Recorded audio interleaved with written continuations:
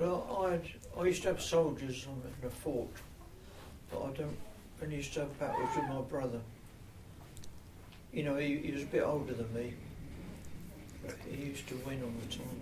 Yeah, he used to be able to buy them. The soldiers would be on a strip of cardboard, so many, and then there'd be horses, and they'd have a lance, and it moved, their arms moved up and down. That was made of lead.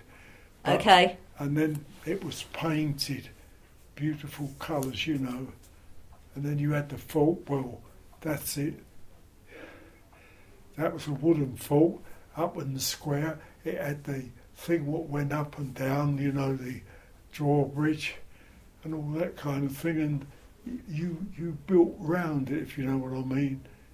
I do. So, with your fort, is that something that someone would have bought for you, or do you think someone made it for you? That would have been made by my Uncle George, you know.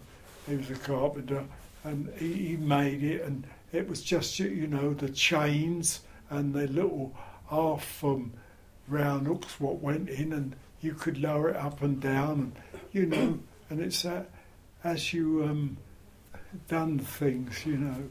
And of course, going to the films in them days, you saw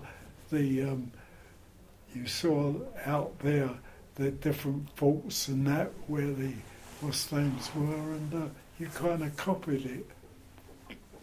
Okay, what about either Maurice or Pat? Maurice, you were saying about soldiers.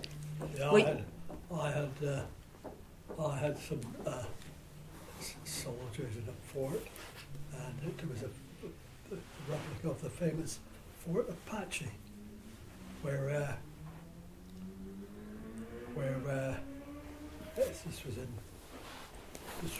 America, Fort Apache, and it was the place that was held after, I'm sure most people have heard of the Battle of the Little Bighorn, and this was the only defensive position left to the Americans, and they were being followed up by over 1,000 yards away by these Iroquois Indians.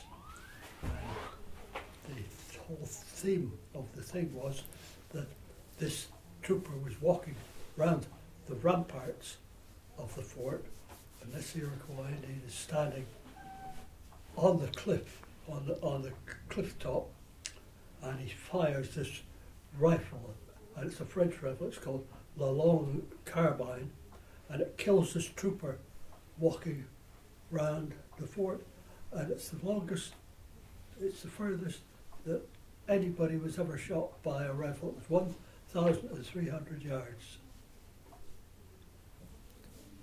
And that's, I was giving that by an old friend of mine for a Christmas present, who was also a Scot and also had emigrated to Canada.